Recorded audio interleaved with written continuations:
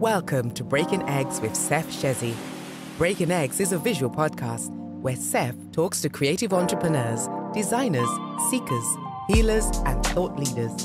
During these candid and insightful chats, Seth teases out some nuggets from his exceptional guests that are sure to inspire, entertain, and make you go, huh, when you hear their unique methods of pursuing fulfillment.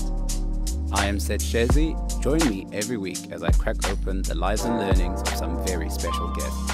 On this episode, I speak to Dr Snyder, CEO and co-founder of Skin Renewal. Good morning, Victor. Good morning, Seth. How are you? Excellent. Good.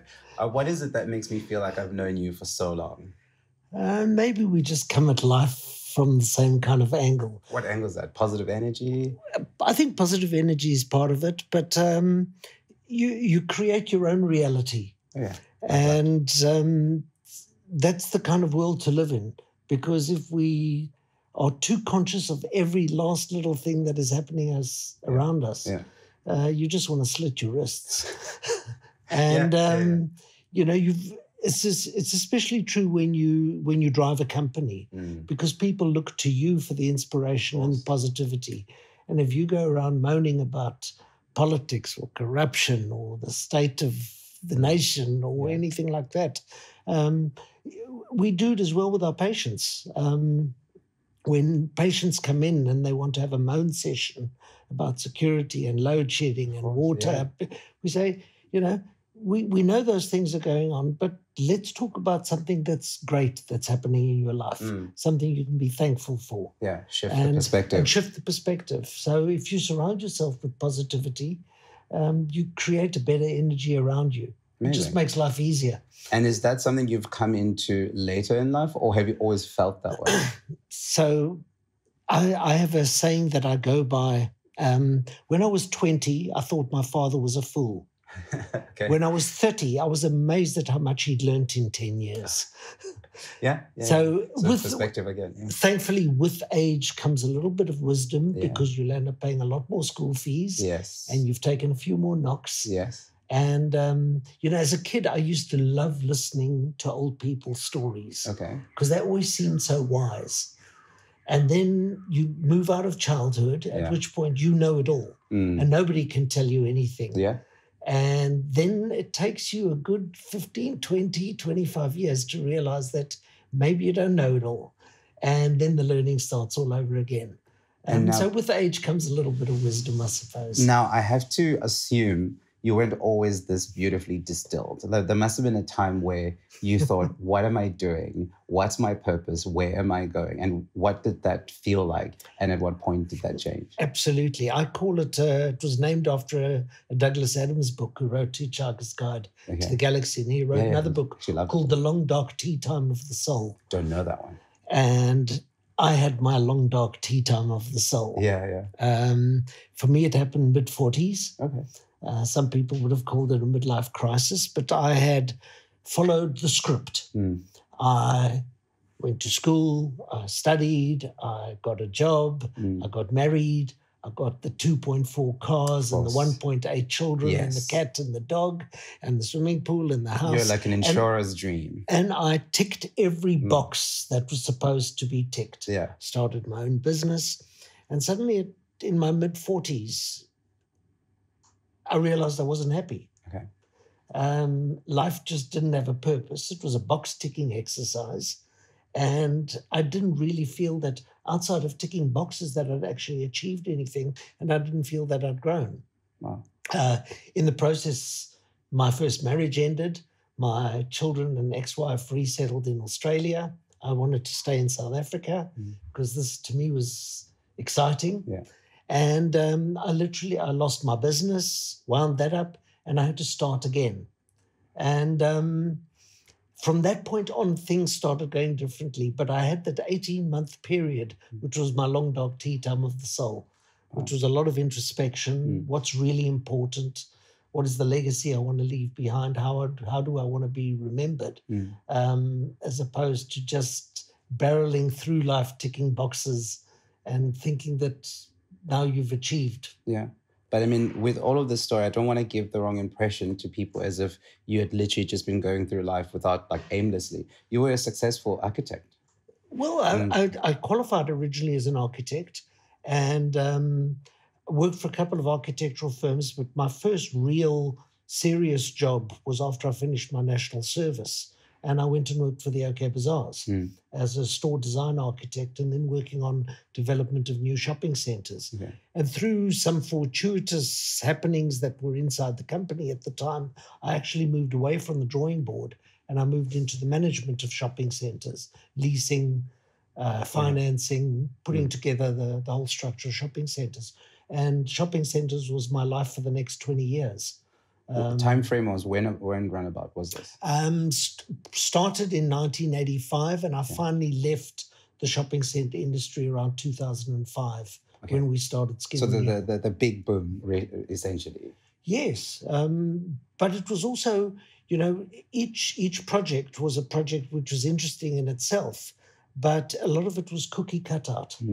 I used to have a nightmare of waking up one day in a mall and looking around me and seeing Edgar's, Foschini, Pick n Pay, Woolworths, and I didn't know which mall I was in because everyone was starting to feel the same. Of course. At the end of the day, it just was boring. You know, for something you'd done. And I suppose coming from an architectural background where you are innovating and creating, building spec houses that all look the same. Yeah. You remember that old Nina and Frederick song, Little Boxes of course. on the hillside, all made of tiki-taki. Yeah. It's that sort of thing because there's no real creativity in that. All you're doing is photocopying. Yeah. And life and isn't cut and paste. No, of course. And that's the easiest way to style for your own creativity. Yeah. And then I guess am I right in assuming that like that would have been a time where you would have even questioned your whole sense of why? Like, why am I doing this? What is it for? Absolutely. So it was an interesting thing that the whole question of why, we did this exercise when after Maureen and I had met and we decided that Skin Renewal was actually going to be a business. When it started, it wasn't a business. It was a side hustle. And we weren't really serious about it. It was just filling a little gap. And we sat down, I think it was in 2006, 2007, and we did an exercise that took us the best part of a day, which was why. Why are we doing this? Yeah. It was interesting. One of the writers that I follow a great deal is a guy called Simon Sinek. Oh, of course. Yeah. And Simon Sinek wrote the Why book, Yes. but that came out about 7 years afterwards. Are you kidding? And so we'd done this exercise on why. Yeah. And the answer to why you start a business, if the answer is in order to make a living, you're in the wrong business. Yeah. Because that isn't the why. So we had to figure out what our why was. The business then needs to be profitable so that you can do what it is that you want to do. Yeah. Money is not an end in itself. Yeah. It's just a way to keep doing what you do. Of course. So we finally worked out our why. Maureen and I were both empty nesters.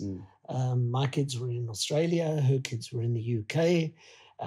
Our homes were pretty much paid. Our cars were paid. We didn't have any serious expenses. And we had a lot of time on our hands. And if we had to sit and look at each other for 18 hours a day, eventually there's going to be conflict. Yeah, of course. So we needed to do something with our time. Yeah. And Skin Renewal was one of the things that came out of that. And the why was really, we wanted to make a difference. We wanted to create a business which had legacy, and we wanted to have an effect on other people. So the idea was to facilitate transformation of people, whether they were patients or whether they were the people that worked for us. That process of transformation was a really important intrinsic to that. And that was really the rationale behind why Skin Renewal was started. Okay, so now at this point, after your big sort of like transition in life, you then obviously met your current partner, Dr. Maureen. And at that time, and she was also working as a doctor, and a few days of the week she was taking on patients for aesthetics, correct?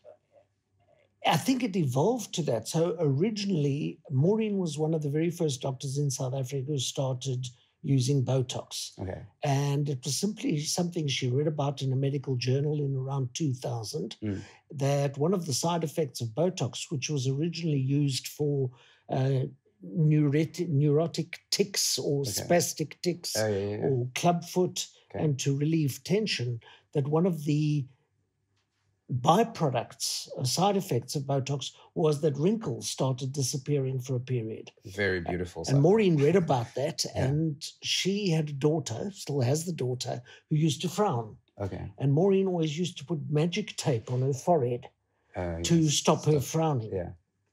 And she thought, well, this is a way to stop my daughter frowning. Yeah. She didn't know that it's not supposed to be used on children. Of course, yeah. But so she went to invest. It was in the invest. beginning. We did not know as much as we do now.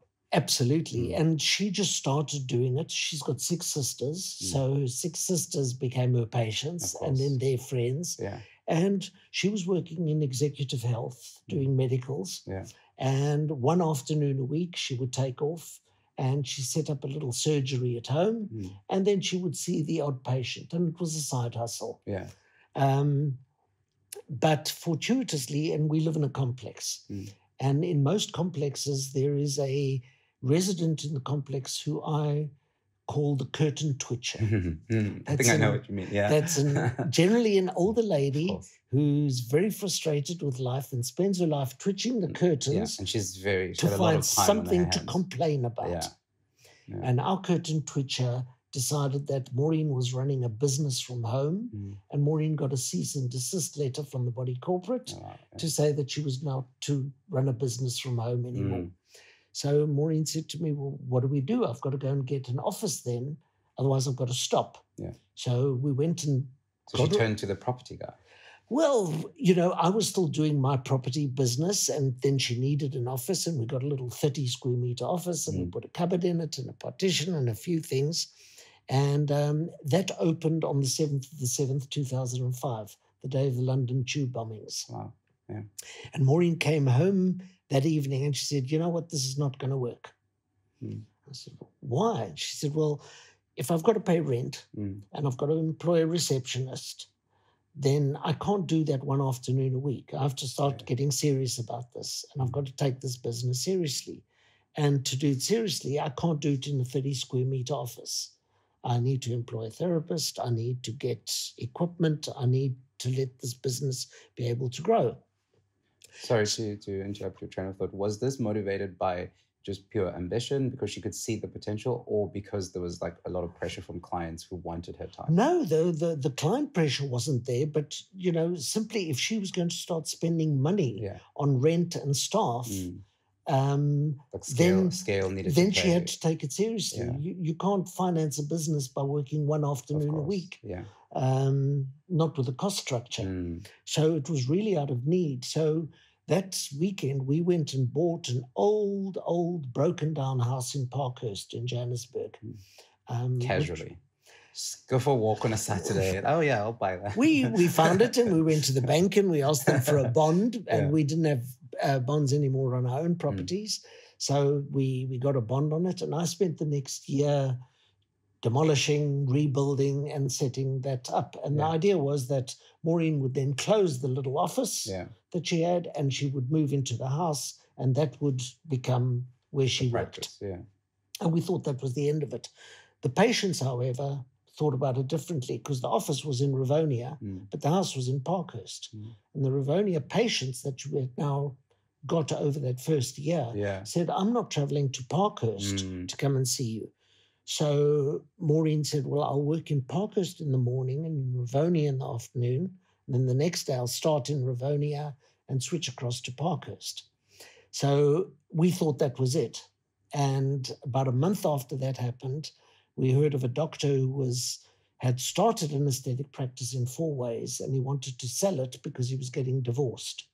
And he didn't want the proceeds of the sale of his medical practice to go into the divorce settlement.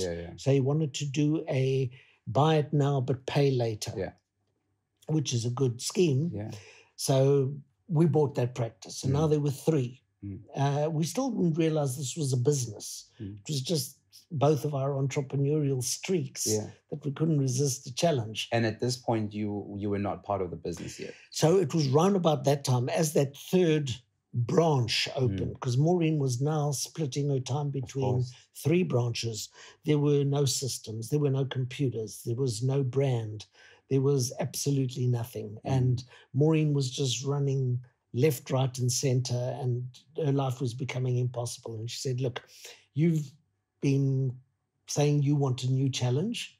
How about you take this on full time so that I can focus on patients, because that's what I do. That's her passion. Yeah. So that's what we did. And we thought it was just going to be the 3. And then there was a 4th. And each decision we made was always made in the total belief that this was it. Yeah. And then the business grew. So the decision became the wrong decision. And we had to reinvent it and reinvent it. And it's taken 18 years, and gradually over 18 years, the business has built up and a little bit, yeah. And it's become something which is really terribly exciting. How many branches do you have now? So currently there are 18. By the end of this year, we'll be at 20, which will be, and I've said this many times before, that will be it. So it probably won't. But we'll see what opportunities there are. So that's an average of a branch a year, which is certainly not rapid expansion. What do you mean? No, I mean, some businesses, they try and grow 3, 4, 5 outlets in a year. And that's exceptionally difficult, especially the logistics. And, you know, our business is not a cookie cutout thing. We have an interesting challenge in Skin Renewal, because on the one side, because we own the entire business, everything has to be consistent. We have patients who come to one branch in the morning because it's near work, and then on a weekend they'll come to another branch because it's near home. And you have to have the same offering. So like McDonald's, the burger has to be the same. Nobody chooses to go to a McDonald's outlet because their burgers are better than another McDonald's outlet. So you have total consistency. The problem is in McDonald's, nobody knows your name, and there are no relationships. So we have to be like a Michelin 20-seater restaurant where you know every client, you know everything they want, and it's very personalized, but you are consistent. Yeah, you have the McDonald's consistency. And it's keeping that balance between those things that is the challenge. It's very easy to grow, but to grow consistently is a challenge. Okay. So now over this time, when you've grown, which at a rate that I actually think is quite staggering, because you don't only have to just create like a branch. It all has to be beautiful, and also it needs to mean something. And you need to then train the staff that's going to basically be able to understand your brand, live it, and then translate it to the customers. I think that's a huge feat. So like for me, like in my world, I think that like 1 branch a year is actually a lot. So congratulations on that. Thank you. Added to that, you must have had to, I don't know, at some point have to reckon with the fact that we needed systems in place. Maybe we didn't know enough about, I don't know, like things like websites, like some kind of tech. And that is the kind of like pivotal time when technology was becoming like a resource you couldn't ignore. What was those sort of like challenges that you had to deal with? So I, as part of my property background, I used to consult to a company called Digital Mall, a guy called Yaron Asabi, who was one of the pioneers in South Africa of online retail. And this is pre-Google. So Digital Mall started about 3 years before Google was founded. And I was doing consulting work to him on the psychology of shopping, why people shop, why they act the way they do, where do their eyes go, do they turn left, do they turn right, what colors do people respond to? Because there's an entire psychology involved in the process of shopping and retailing, how you merchandise, what you're wanting to achieve. So I had a very, very good exposure to the very early days of digital. That's literally between 1998 and 2001. And so one of the things that I said to Maureen is that when we set this business up, we have to have a digital interface. I have never liked the idea of being dependent on outside consultants, because when they don't perform, it affects your business. So one of the decisions we took right at the beginning of the business is we were going to try and do as much in-house as possible. I had a certain level of expertise, but I also had to find people or train people to start using the technology that we had. So we now have a marketing team of 9 people that are full-time. We produce video, we do editing, we do copywriting, we do photography, we run our own websites. So all of those things are in-house where you don't have to depend on outside companies to do it. And you can get it done exactly the way you want. The cost of building that infrastructure is serious. But once you're up and running, it's cost effective because you're not paying a margin to someone else to do that work. I never really quite know what it is that I've booked to get done, but the email that reminds you that tomorrow you have a treatment with this person and this is what you're having done is something so small and yet it's so useful. We use a very, very simple philosophy. We treat ourselves as patients. We recently did an exercise with our assistant managers. We had a conference for them, and they all got sent into the mall at Mall of Africa in Johannesburg, and each one of them had a task to do, which was a difficult task. As a consumer, they had to go into Ackermans and ask for a refund on something that they purchased, but they didn't have a slip. Or they had to ask for something that the store wouldn't have, or ask for an appointment at a time that the store wasn't open. And they had to go and be consumers. And then they had to report back on how they experienced it, because what we want to do is make the consumer's journey as simple as possible. If they come in to see us, they're coming in to treat a problem. They're not coming in to fill out paperwork and everything. I've always had a philosophy, whenever I've changed banks, I go into the bank on the first day and say, right, today you have me here. All the papers that I ever will need to sign, I will sign today. Today's the day for all the paperwork. And after that, you guys take care of the paperwork and I will just do a signature at the end. But I'm not here to do paperwork. So we try to do the same thing with patients. We treat them in the way that we would like to be treated. There's nothing worse than going to a till operator in a supermarket who's having a bad day and make sure that you know she's having a bad day. It affects the entire shopping experience. Whereas if you're greeted with a smile and cheerfulness and a positive attitude, it makes the process of getting through the tills just a little easier. So we treat people the way we want to be treated ourselves when we're consumers. That's that simple. Having worked together as partners, at what point do you know where you start as business partners and at what point you start as like life partners? The fact that none of our children are at home anymore has made that a lot easier. So there is no separation. For us, this business is not a business. This is our hobby. This is what we love doing. So bringing that into the personal relationship is actually fairly easy. Yes, there are differences of opinion about things, but it's not that, there's that old saying of if you do something you love, you'll never have to work. That is our experience. To us, this isn't work. Waking up is an exciting thing every day for me because of the challenges, the people I'm going to see, what I'm going to do. Every day is exciting and different. And it really doesn't feel like work, which I did do for 30 years before this. This is just having fun. Now, when you're having fun, you seem to prioritize your employees a lot. It's something that comes up quite a lot. And I just want to also know, from an entrepreneur's perspective, what would you say to other entrepreneurs? How do you get to that point where you put your staff at the center? And why is that important to you? A lot of these things may appear to an outsider as though I had a good idea. But the reality is it's all copying things that have been done many times. You look at someone like Richard Branson, and his books are full of it. If you treat your staff right. I've been in corporate. I've been an employee of a corporation. I know what it's like to be treated as though you're disposable and unimportant. I've worked in companies that didn't care if you had a sick child at home or your car had broken down, all the things that life throws us.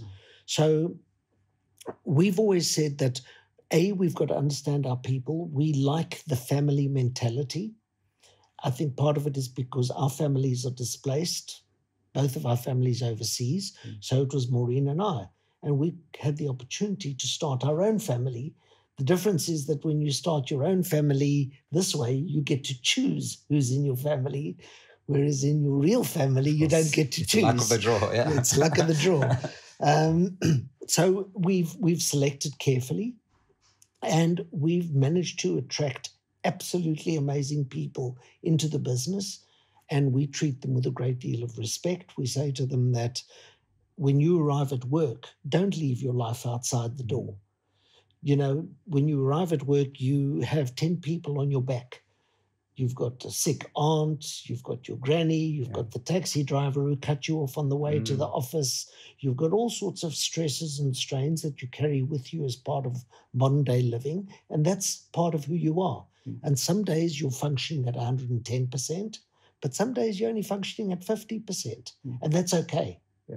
Then you say, today I'm only at 50%. I need a little bit of space. I need a little bit of time. I've got to go and take care of something. So let them incorporate their lives into the place that they work. And that becomes empathetic to how they feel. I wonder why corporations are so scared of that. Because the way that you're describing it, it almost feels like a win-win, because then everyone would benefit. But a lot of corporations still run away from that. So do you think for you, when you decided to make it about your employees, that was like a eureka moment? Or was it because you had read in the books and says, cool, let me try this out? Or do you just feel it within you that, listen, I can't run a good business without... It was simply a reaction to what had happened in my own life when I was an employee.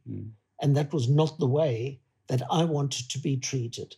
You know, I remember, so if I look back on days where I did my national service or at university, and those people who went to boarding school will also remember it. If you were in standard 6 at boarding school, you got bullied by the matrics. If you were first year at varsity, you got hazed. And that was almost a rite of passage. And when you then became a matric, it was now your turn to bully the standard 6s or to haze the first year universities. So now that you become the boss, now you can treat employees the way that you were treated. And I just said, at some point, the cycle has to be broken.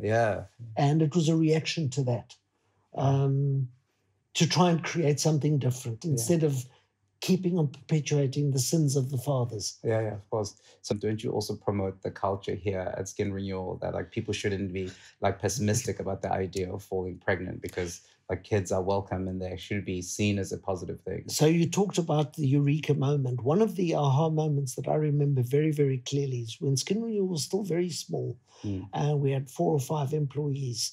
And a therapist came to me and said, Vic, I've got bad news, I'm pregnant. And I thought, hang on a second, there's something here does not compute. If she perceives that having a child is going to be taken by me as bad news, then I'm the problem, not her. We need to change this, because the reality is we employ 95% women, and many of them, when we employ them, are between the age of 18 and 25. So the chance that they are going to have children is relatively high. Statistically, we're going to have kids.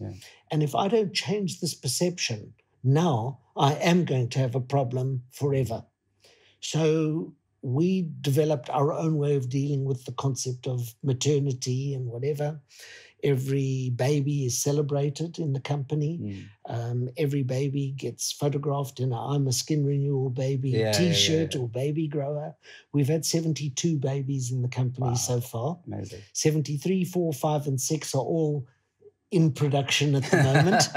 And I'm sure that within the next month or two, we'll hear about number 77.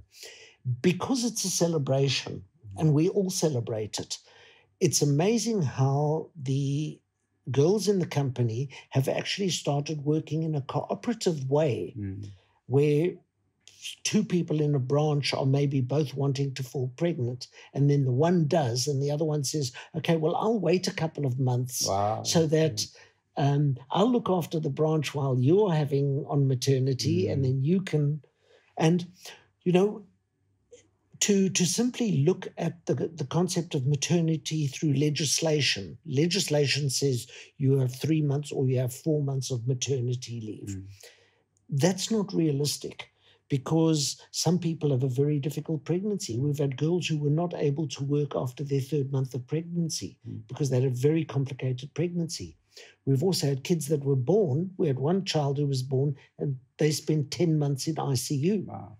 So, maternity will be what it needs to be. Yeah. You can't go and say, no, it's got to fit according to a time clock. Yeah. You've got to deal with each person as an individual. Some people come back to work very quickly. Some of the moms, they battle and they need to be eased back into work at a slower pace, starting part-time and sort of weaning themselves off being a full-time mom. Yeah. So you've got to look at it on a case-by-case basis. And I guess this is something that I guess as a message for other entrepreneurs out there, that it's something worth considering, because you seem to have very good sort of staff retention. I remember the very first time I came to a Skin Renewal, it was 2017, I think, and it was the Cape Quarter one. And since then, it's the same sort of or at least 3 of the faces are still the same people that I still see today. The reality is that Maureen and I are not known to many patients. Yeah. Maureen sees patients, but only at a number of branches. And the reality is that most of our patients don't know Maureen and I. Our staff are the custodians of the relationship. Yeah. And we understand that. It's something that you and I were talking before this about the COVID, what all happened in COVID. And although COVID was an exceptionally uncomfortable thing to go through in South Africa with the lockdowns and having to close the business, it gave us the opportunity, instead of running around all day being busy, we were forced to sit down and think. Yeah. And the day after the announcement, that night, Maureen and I were in a little bit of shock, because essentially the business had closed and we knew the expenses were carrying on, but the income had ceased. So what we were going to do? And I said, well, let's rather just sleep on it and we'll look at it tomorrow with a clear head. So in the morning we said, well, the president says we're going to be locked down for 3 weeks. The president is a politician. Politicians, by definition, usually lie. So it's not going to be 3 weeks. So it will be longer. Yeah. How long? We don't know. Yeah. It could be 4 weeks. It could be a year. We had no idea. So we were venturing into the unknown. Yeah. What are we going to do? So I said, well, Maureen, if this thing plays out, eventually we will run out of funds and we will lose the business. What are we going to do then? And she looked at me and she says, well, then we start again. Okay. And I said, absolutely, I agree 100%. So let's take it as a given. The business is now closed. We've lost everything. We're going to start again. Do we need premises? No, because if we've gone down, a lot of people will have gone down and there'll be lots of premises available. So do we need equipment? No, you can always go and get more equipment. Get the financing, get more equipment. What is absolutely critical to us starting up if the business closes down entirely? Our staff. Because there we have an investment in the relationships that our staff have with our patients that is taken years and years and years to build. If we lose the people, we'll lose the patients. And then we'll be starting from patient 1. So look after the people. The landlords can wait, the banks can wait, the insurance companies can wait, everyone else can wait. The people is what counts. And that philosophy, it was self-serving. But at the same time, it took note of all the people that we had and that they were going to have a difficult time of it as well. So we put together a whole aid system. Number 1 is people who were alone and in lockdown were contacted every single day by people in the team, because being alone it doesn't sound like it's more difficult than being 18 hours a day or 24 hours a day with your partner, because eventually you start fighting. But when you're alone, it's really difficult. So those people were supported. We gave people legal advice on where they stood with the banks in terms of their bonds, their landlords, on rent, cars, on car payments, insurances and whatever. and let them understand from a legal perspective what their rights were, they could do and what they couldn't do and what their rights were. We created a whole treatment protocol for COVID because at that stage, if you caught COVID, it was go sit at home for himself. We didn't know how serious COVID was. And the media was telling us you're all going to die, which is scary stuff. So how were we going to treat our staff? So we came up with treatment protocols, which we gave to everybody, and we supplied things. And we used the time to continuously communicate with each other. We built very good bonds. We carried on with training. We did all sorts of motivational things right through it. And when we were able to open up again, everyone felt as though they were a part of a team. Of course. And it was very, very different. And they were treated exceptionally well. As I say, A, because they deserved it, but B, it was also self-serving because it ensured the future of the business. So now one of the things that I've taken from this is the fact that by making sure that your staff is basically at the core of it, you've inadvertently, or maybe intentionally, created a brand. Because Skin Renewal now, the way that you're able to scale it, you're only one person and Dr. Maureen is also one person. There was no real way that you could have scaled it to the point that you have without a brand. Was that intentional? Absolutely, Did it come at you? No, absolutely intentional. So when we had the discussion in 2006 and we realized we now needed to make this a business, it needs a name. Because up until that point, it was Dr. Maureen. Yeah. And I said to Maureen, at the end of the day, if you become the brand, then this brand is limited because you can only be in so many places and everybody would want to see you. I remember when I worked for a firm of architects and their name was Stuckey Harrison Incorporated. So a rep who would be trying to sell some kind of building material would phone and say, can I speak to Mr. Stuckey? Yeah. We'd say, I'm very sorry, he's not available. Knowing what the next line would be, well, then could I speak to Mr. Harrison? Yeah. No, he's not available either. When will they be in? They won't. They passed away 70 years ago. So you become limited with a name. So we made a very, very conscious decision to create a brand which could grow, which was not dependent on a person. We could be the faces behind the brand, but at the end of the day, the brand had to take on a life of its own. And that is an ethos of its own, everything that is unique to that brand. And building that has been a great deal of fun. For you, this is not an industry that you came from. And what have you learned and what has made you want to stick it out in this industry? What do you perceive about it that you think is actually good for the well-being of people? And what are the misconceptions that I think we might have looking at it from the outside? So if I go all the way back to the process of shopping centers, why did I choose in the property industry to be involved in shopping centers? Shopping centers are one of the few direct properties where the success or failure of a building is dependent on the people that use it. Okay. Both the shop owners and the shoppers. An office building is not dependent on the success of the tenants in the office building because it's just space which is used. But shopping center space becomes very productive.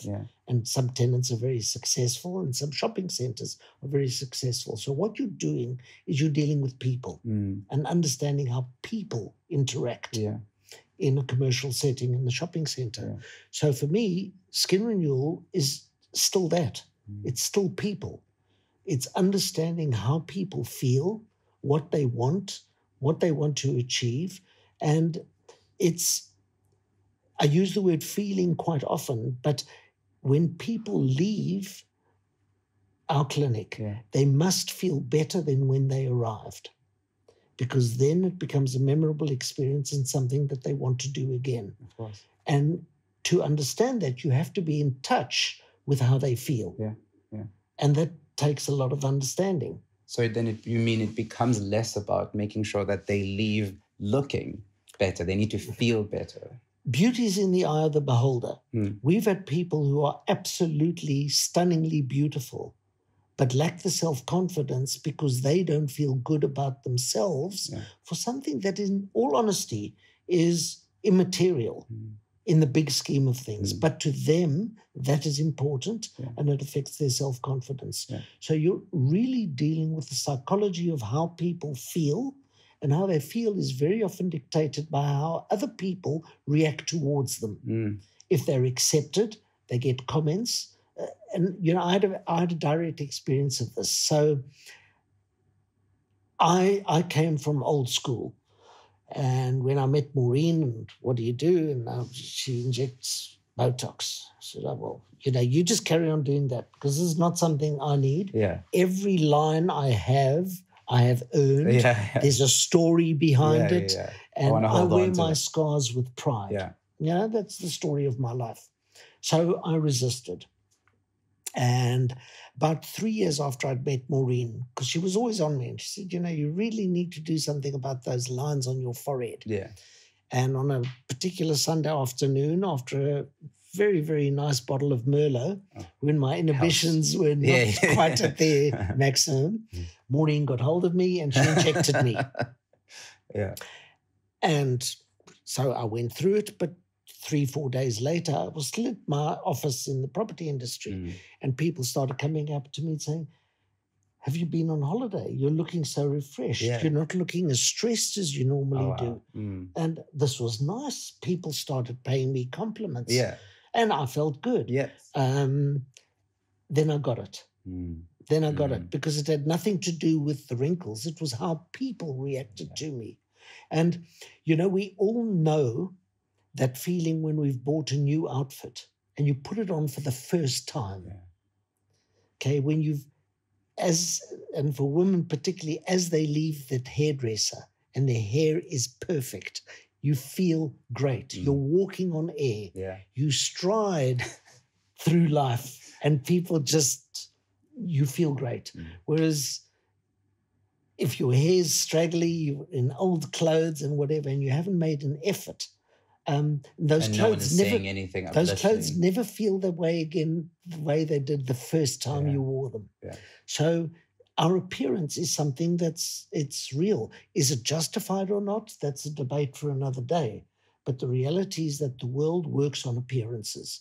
People meet you and form an opinion of you within seconds of having met you. Of course, But I think if you reshape it or refocus it to think that it's more about how you feel, it stops being superficial or frivolous, because we all ought to feel good. And people come to us and they don't say, I want to lose this wrinkle. They say, I want to look less tired. I want to look less angry. I want to look less sad. And all of these are facial expressions, which the interesting thing as well in the aesthetics industry is that it must be seen as a tool. It is no different to mascara or makeup or dyeing your hair. We chatted earlier about the program Mad Men. And there was this wonderful case study which they dramatized in Mad Men, which was the story of Clairol, where when in the 1950s in the USA, for a woman to dye her hair was an absolute no-no. It was only women of ill repute who would dye their hair. If you were grey, then that was God's wish that you were grey, and you wore it gracefully. And dyeing hair was not on. And Clairol introduced colouring hair. And they had to make it okay. And there was that famous ad campaign they did of did she or didn't she? Which also tied into the fact that women like having a mysterious side to them. So when you get media doing programs like Botched and like Dramatic Surgery and whatever, and you show everything that can go wrong, it is still perceived by many people as a stigma to do aesthetic treatments, as cheating. No, it's a tool. Because if you dye your hair, if you use mascara or you use lipstick, or you look at yourself in the mirror before you go out and you brush your hair, this is just another tool. Very important to not form a dependency on the tool and use it as a tool. It mustn't take on a life of its own. So it must be done responsibly. But do you perhaps think that, like, over the years, since you've had a bird's eye view into the industry, the perceptions are shifting and people are feeling more confident and comfortable with absolutely. it? So I'd tell a lovely story. We did a focus group in particularly trying to understand skin type 6 consumers, which is where the future of our country is. And we had what skin type is that?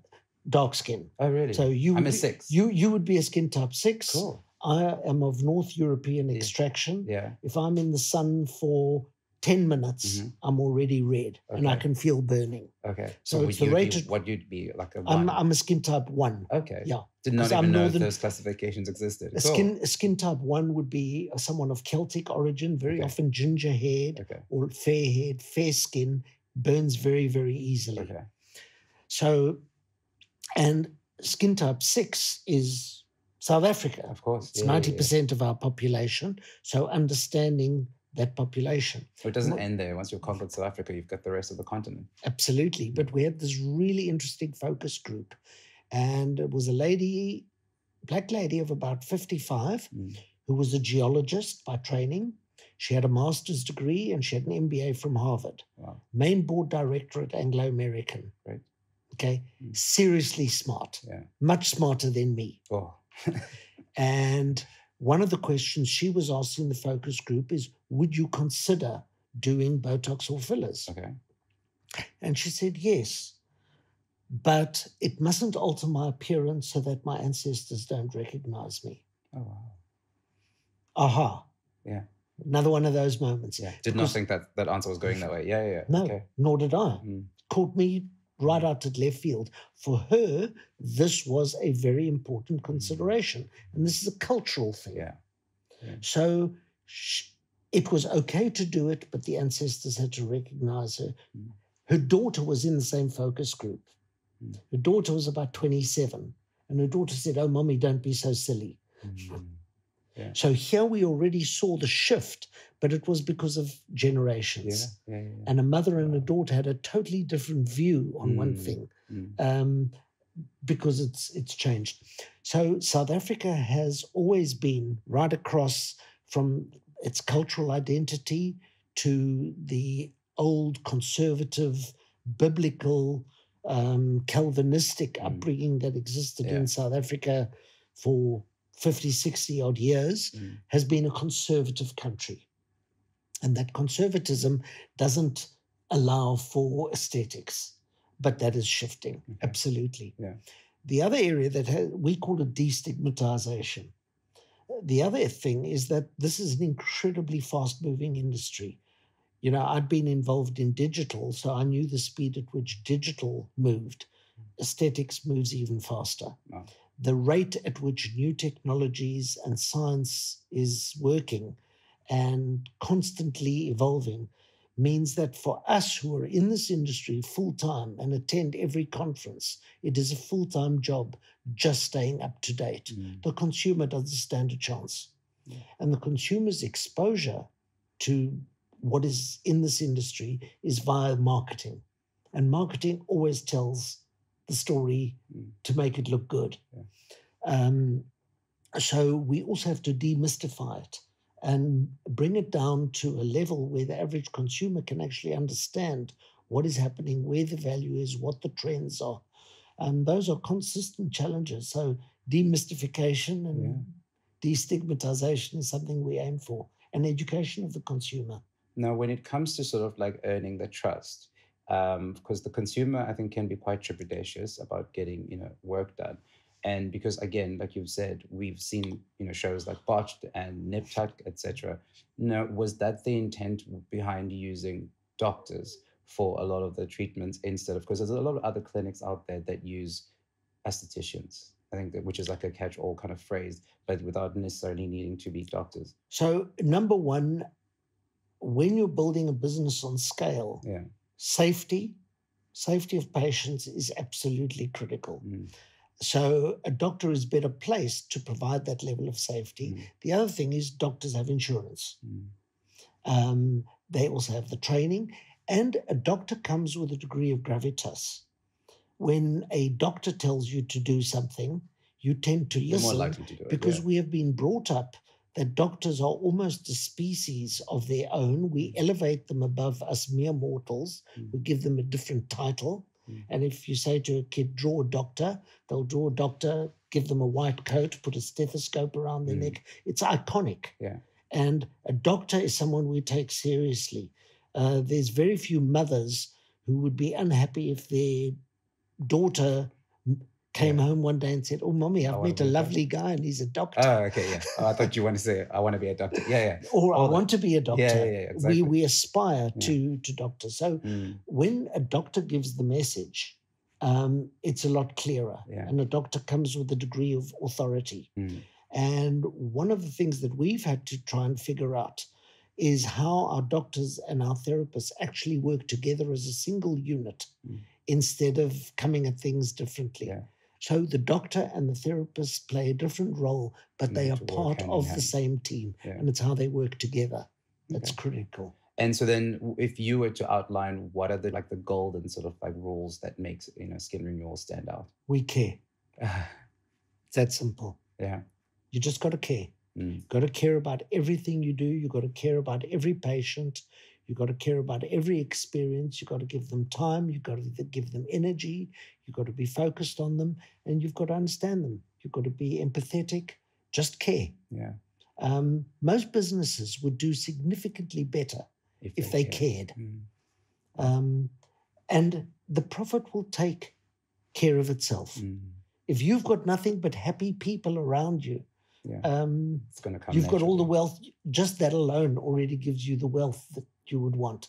Wow. But the money will follow. And then reinvest it. Grow it into the business, create more opportunities. Yeah. See, I don't even know what our time is at the moment, but that's such a beautiful way to end. I could talk to you all day. We've run out of time, unfortunately. But thank you so much, My pleasure. for this time. And yeah, I love what you're doing. And I love what you do. Much appreciated. But I'll be obviously tapping into you more in terms of your reading. But for now, I'll continue to enjoy being a huge fan of Skin Renewal. Thank you so much. Thank you. Hi, I'm Dr Snyder, CEO of Skin Renewal, and you're listening to the Breaking Eggs podcast. Thank you for listening. Catch us next week for another episode of Breaking Eggs with Seth Shezi. In the meantime, don't forget to subscribe, like, and leave us a review. We would love to hear from you. Until then, let's break.